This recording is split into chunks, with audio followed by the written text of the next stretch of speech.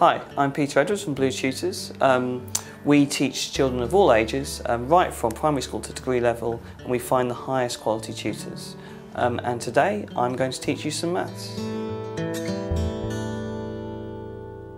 So now we're going to look at how to calculate the area of a triangle. So I'll tell you to start with that to work out the area, it's half of the base times the height of the triangle. But we should look at why that is. So if you look at this example here, we have a triangle, we have its height and we have its base. But the reason it's half the base times the height is because if you imagine completing this quadrilateral, you can see that essentially we have two triangles there, one here and one here. And to work out the area of that quadrilateral, it would be h times b. So to work out the area of the triangle, it's simply half of that. So if we look at a few examples, this first one here, we have the base being 3 and the height being 4.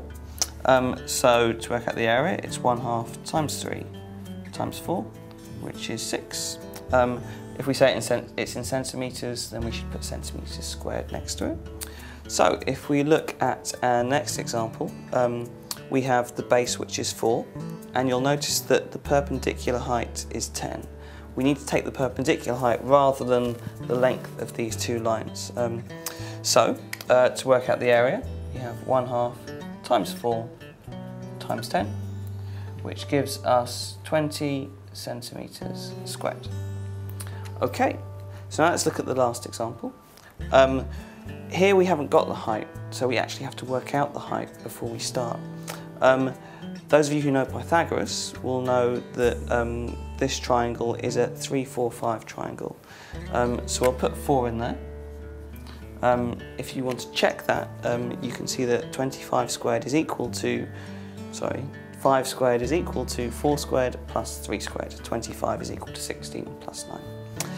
So to work out the area of this triangle, it's simply 1/2 times 3 times 4, which again gives us 6 centimetres squared.